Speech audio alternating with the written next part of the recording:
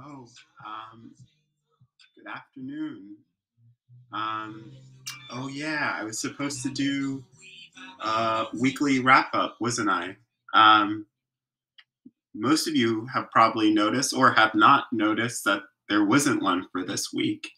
Um, the main reason for that is that no one watched last week's. So it seems like the weekly wrap up wasn't that useful for you.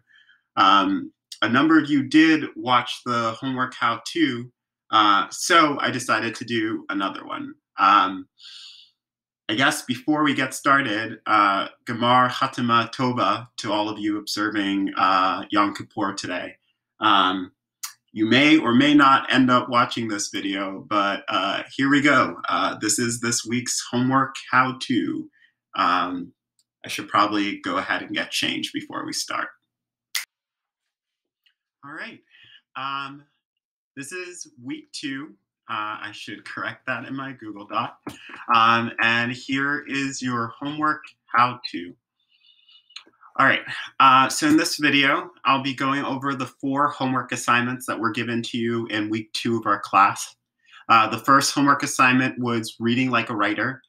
So over last weekend, I had you read a page from that Bun article and then tell me what it means to read like a writer based off of your reading. We discussed that in class on Monday. And then you had from Monday to Friday to pick a short passage from a text that you had read before and to reread it this time like a writer. So that's that first assignment. The second assignment was to sign up for an initial student-teacher conference. So here at the beginning of the year, I want to make sure that no students sort of fall into the cracks. So I want to make sure that you all have an opportunity to meet one-on-one with me and just state what you want or need or expect from me this school year. It's a chance to ask any questions, to catch you up if you're feeling behind at the beginning of the school year, and just to make sure that you're good going into our semester together. The third homework assignment was a continuation of something we did in class. So on Tuesday, we took the English 11 diagnostic, which was a 40-minute multiple choice diagnostic test. It was ungraded, and section 2 is also ungraded. It was just to get a sense of what you know coming into the school year. So like I said, Tuesday, we took the multiple choice section in class, and for homework due on Thursday, you had to, on your own, time yourself and write in response to a prompt. And then the last homework assignment, which is for over the weekend, so hopefully you have already worked on it or in the process of working on it. It's due tomorrow, is to take the poem, which we've been sort of playing around with, asking questions about all week, poem In Which I Become Wolverine by Jose Olivares, and to read that poem like a writer. So to tell me, your teacher, what the purpose of that poem is, you think, because there may be multiple purposes to a poem. And I just want to know what one of them is, according to you, and to back that up with evidence from the poem. So all of this you can access through Google Classroom. So that's where we're going to start out. We're going to go to google.classroom.com, or if you have the waffle, you can just open it up. I think my computer's loading the website, but if we open another tab, I think it's actually the reverse, classroom.google.com. I just learned. Either way, through the waffle or by typing it into your browser, you can get onto this page, and then you can find the period that sort of coincides with you. I'm going to be the awkward middle child today, so I'm going to go to period 2. All the assignments are the same for my English 11 section, so this applies to you whether or not you're in period 1 or period 3. And the first assignment, like I said, is over here. Reading like a writer. You're going to do this one in your writer's notebook.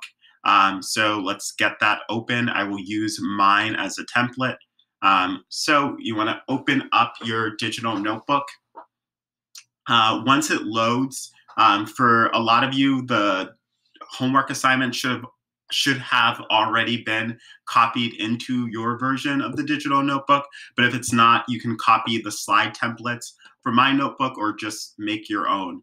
The useful thing about using my slide templates is that with the assignments, I always post the criteria for success.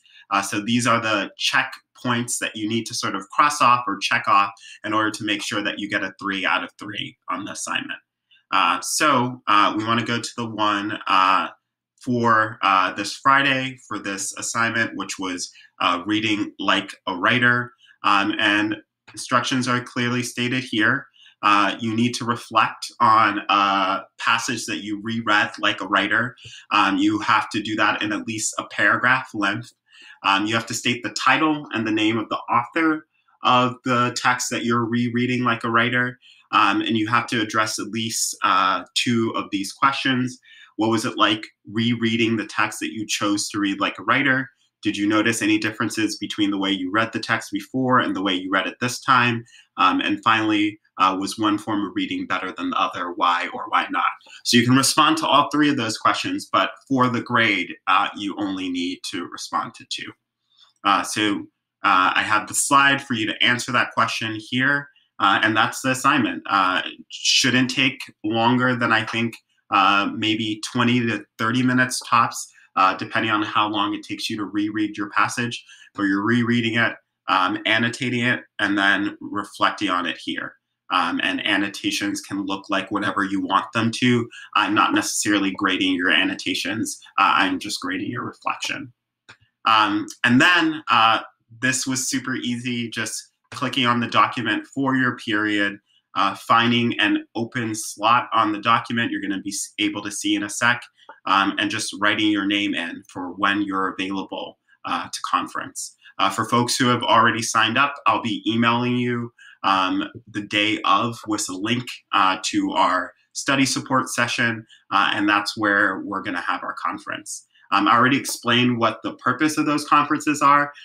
They're set for 10-minute slots. Sometimes we'll take the full 10 minutes if we want it to, if it makes sense, if the conversation is flowing. But I've had conferences take 5 minutes or 7 minutes, sort of depends on the nature of our conversation.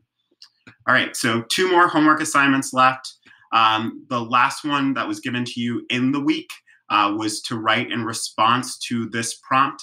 I told you to time yourself for this. So what that means is that for this assignment, you were supposed to set a timer for no longer than 40 minutes and write in response to this quote from the late Barbara Johnson, who is a really awesome woman in the Senate, or not the Senate, the House of Representatives. And so you are reading this quote. This is the great danger America faces, that we will cease to be one nation and become instead a collection of interest groups, city against suburb, region against region, individual against individual, each seeking to satisfy private wants. And then the essay prompt is asking you to decide whether or not you agree with Jordan's position or you disagree, and then to explain why. So it asks you to use evidence. Evidence is just anything that backs up your claim. So you can use evidence from your personal experience, evidence from the news, evidence from anything you remember reading or thinking about related to this topic, but you are making sure that whatever claim you have, you are backing it up with evidence. So that was the time writing. Time yourself for 40 minutes, respond to the prompt. It doesn't have to be good, it doesn't have to be great, it's ungraded. So just try your best and then submit it. And then the last homework assignment, the one that is due on Tuesday, I'm going to see if I can find my way back to my screen. I lost my mouse. There we go. Is to respond to the poem that we've been reading in class, poem in which I become Wolverine, and then to post your response here in Google Classroom. So this is another assignment that should be done in your journal. I've posted the slide templates here. But the criteria for success for this one, I'm going to zoom in so that it's easier to see. For those of you who don't know how to do this, you could click the magnifying glass and then click on the side and then click back to go to the mouse. For a 3 out of 3 on this assignment, you need to respond in at least a paragraph. You have to identify what you believe the purpose of Jose Olivares' poem to be. and then use specific evidence from the text. And so you should use at least one direct quote, so using some of the language from the poem in order to defend your view. And you should talk about Jose Olivares's choices, right? We're talking about reading like a writer. That's all about the choices we make, the choices writers make in order to accomplish their purposes. So you're going to do that. You can do that right on this slide, or you can make your own copy. Like I said, you can always take the slides from my notebook, press Command-C or Control-C to copy them, and then paste them in your own notebook where you can write and edit the document. Okay, that was today's homework how-to, this week's homework how-to. Hopefully that was useful for you. I hope that at the end of this day, you can look at yourself proudly in the mirror and go, did it. So yeah, let me know if you have any questions about the homework. Let me know if you need any support during the week. That's what I'm here for. I hope you have a great rest of your weekend.